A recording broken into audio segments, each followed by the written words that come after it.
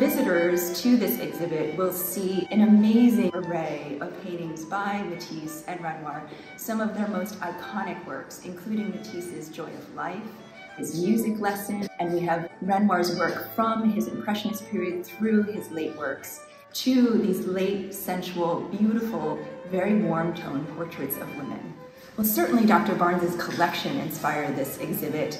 He collected Matisse and Renoir in depth and voraciously over 40 years.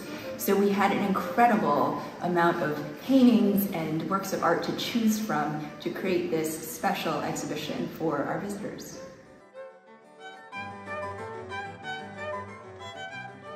The Barnes collection has the largest collection of Renoir's work in the world. We have 181 in total.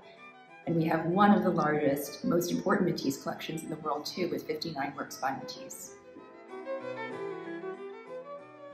World War I was a personally very difficult time for these artists as they both had sons fighting in the conflict. Actually, Renoir's son, Jean, was injured, was shot in World War I, and then came home and convalesced. It was a very scary time for Renoir.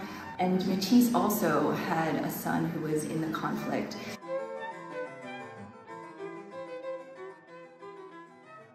I think Renoir is much more known as an impressionist, but in the early 20th century, all of the avant-garde artists admired his late work and really took many lessons from the way he used color, from his brushwork, from his layers of glazing, from his painting of flesh. It helped them reimagine the way they did figure painting also. Anyone visiting the exhibition can read their stories simply with a device such as a phone. So all you do is you enter barnesfoc.us, so Barnes Focus. You look for one of the labels with one of these icons indicating it's a digital guide compatible piece. You take your phone, hold it in front of the artwork, give your camera access to the image. And then you have the image popping up with its corresponding story by one of our colleagues.